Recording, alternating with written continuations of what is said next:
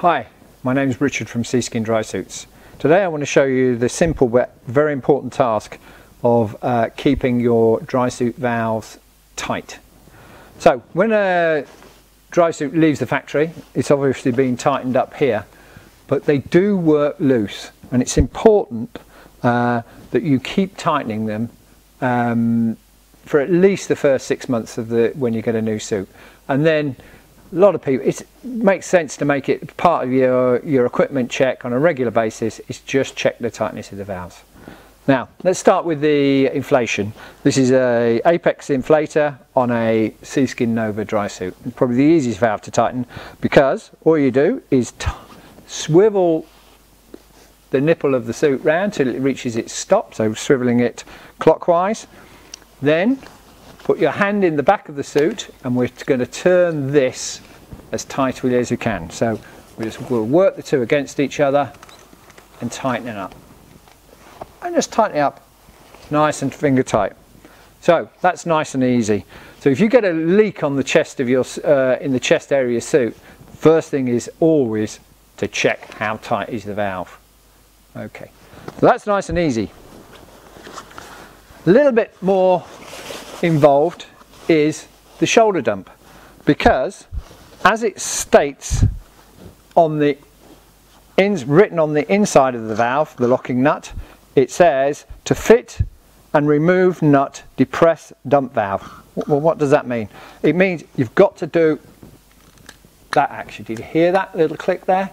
So we're going to press, when we tighten it, it's important that we press down and then tighten, okay? Because if we don't, what it can do is it goes on the ratchet and will ruin the mechanism of the dump valve. So this is how we do it in practice. Put your hand inside the suit. It's often easy to go in through the neck seal. And my hand's here. I'm putting the locking nut in the palm of my hand. I'm pressing down. First of all, it can be easy if you just turn the valve fully clockwise. Pressing the down, hearing the click, and then tightening it up while pressing down. Press down, tighten up. Press down, tighten up. Okay? And it's important to do that process every time that you go diving when you get a new suit. Even more important on a neoprene suit than a membrane suit. A neoprene suit, as the neoprene starts to crush down over time, even more so, it becomes very, very thin, and you need to be taking up the slack every time. Okay, so that's it on Apex valves. Cytec valves, the inflation is slightly more complicated because of its design feature of being a complete 360 swivel. Okay, so there's nothing to grip. You can't use the nipple as your grip. You have to grip by using this part of the valve. So you're holding it there and then tightening on the back. So you're going to hold the nut steady and tighten the locking nut down. It's aided by, all Cytec valves are fitted by this washer, which enables the back to spin very easily on the suit. You can do it with your hand. It's a little bit of an effort. You can also, if you've got one of these tools from Cytec, which you'll get if you've got a quick neck suit, it's got a clever little spanner arrangement on the back there. Now, to be honest with you, it only really works on the inner locking nut, and if you get the lugs, that's these little bit of plastic here and here, engaged in the recesses here and here, then you can use that as a spanner to work it off. I've never had much luck of being able to use it on the outside, but you can get a little bit of purchase, but you can only ever use one of the lugs in one of the notches. Both notches don't seem to want to engage. Better than that tool is using the specialist Cytec valve tightening tool. And there what you do is arrange the nipple in the right position to be able to get the little recesses here over the lugs, and you can tighten up the valve like that. And if you're really clever, you have two, and you can work them against each other and get things really nice and tight and secure.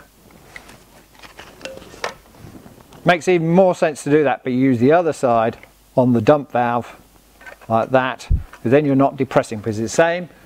Dangerous, never tighten the valve by using the top cap here. You will always have to do it that on the dump valve. So, valve tool if you've got it, if not, grip the outside ridge, never this. That's the takeaway. Okay? Do yourself a favour, read the manuals, lots of good stuff about all sorts of servicing, maintenance of the valves, which I'll cover in another video hopefully, but do read them. They come with the suits, and they're also available, if you've lost them, they're available online. Both sites are very good for support on the Apex and the Cytec. There's one other thing.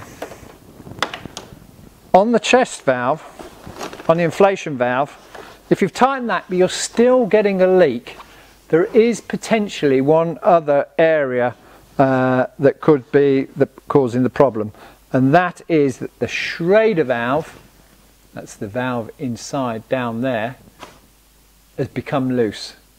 Okay, you can, if it has become loose, it can let water in, particularly when you depress the button. It will aerosol, pull water in from around and aerosol water into the suit.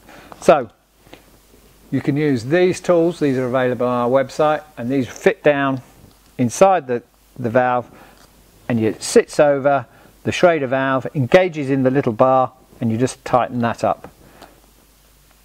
And just do that finger tight. There's no need to go crazy tight on that, just so it's snug, just finger tight there. Okay, and that's how to tighten the valve on your low pressure inflator hose. That works for your BC or wing as well.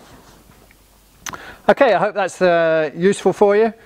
Just keep those valves tight and you won't get any leaks through them. Thanks very much. I'll see you again soon. Cheers, bye.